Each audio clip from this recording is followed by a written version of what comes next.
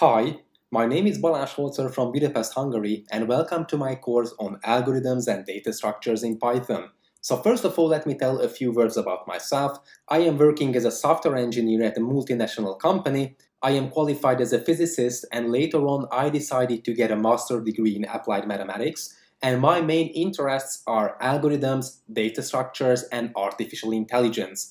So what you are going to get from this course? We are going to talk about several topics as far as data structures are concerned. So we are going to talk about arrays, we are going to talk about linked lists, stacks and queues, binary search trees, then we are going to consider balanced binary search trees, so AVL trees and red-black trees. The last data structures we are going to consider are heap data structure, dictionaries, and tries. The next chapters are about graph algorithms. So first of all, we are going to talk about the theoretical background of graphs. We are going to talk about adjacency matrix and adjacency list representation.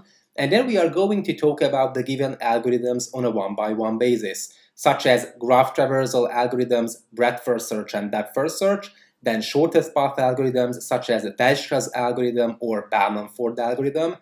And we are going to talk about spanning trees. So with the help of Kruskal algorithm, we are able to find the spanning tree of a given graph.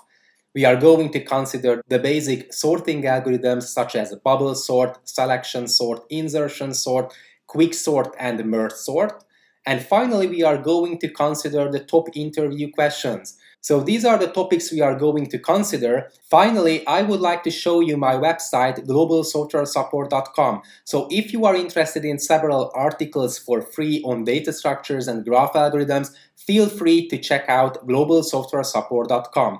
And if you are interested in an interactive application, then feel free to check out Algorithm, a free application with which you can visualize sorting algorithms, data structures, graph algorithms, and searching algorithms very conveniently. Thanks for joining my course. Let's get started.